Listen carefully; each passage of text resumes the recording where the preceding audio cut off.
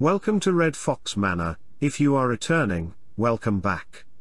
In this visit to Red Fox Manor we're arriving in early spring, and featuring photographs through midsummer. Please do consider liking this video and subscribing to our channel. This helps us know that people are enjoying this content, and helps promote our little channel as well. There have been questions regarding the guest availability at Red Fox Manor, which is currently limited to family and friends of the owners. There is an apartment contained within the house, that is isolated from the primary house, complete with separate entrances, a bedroom, full bath, kitchenette, and den.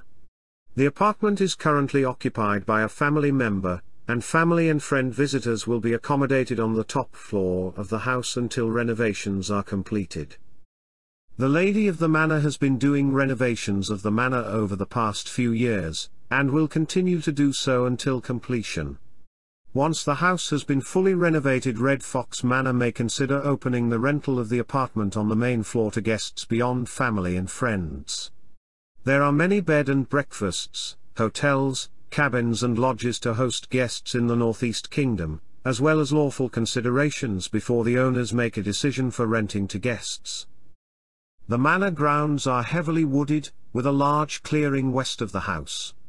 The owners are considering different uses for the clearing, including a greenhouse, gazebo, and possibly other outbuildings.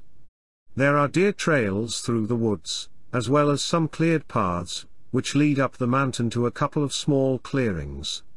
At the eastern border of the property is marked where Red Fox Manor's forest ends, and the neighbor's clearing begins. There are a couple of dairies in close proximity to the manor, as well as many tourist destinations, including Jay's Peak Resort, which is not only a very popular ski resort, but also has an indoor water park which is kept at summer temperatures all year. Nearby there is a shooting range which is utilized for target shooting and sometimes holds competitions for firearms and archery. Also there is the beautiful deep water Lake Memphremagog, which extends into Canada.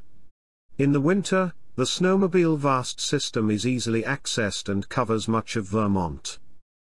The manor is a sanctuary for the owners, providing peace, solitude, and a comfortable and relaxing place of reflection, to be part of and admire nature's beauty and serenity. Visitors expecting an exciting and busy time full of rushing from one activity to another may be disappointed in the lack of big city amenities in the Northeast Kingdom. The slower and more relaxed pace of life is definitely a change from the hustle normal in large metropolitan areas. If you have questions regarding Vermont's Northeast Kingdom, we encourage you to leave them in the comments below. Please subscribe in order to keep current with events and videos at Red Fox Manor. The unspoiled natural beauty of the Northeast Kingdom is an incredible thing to behold.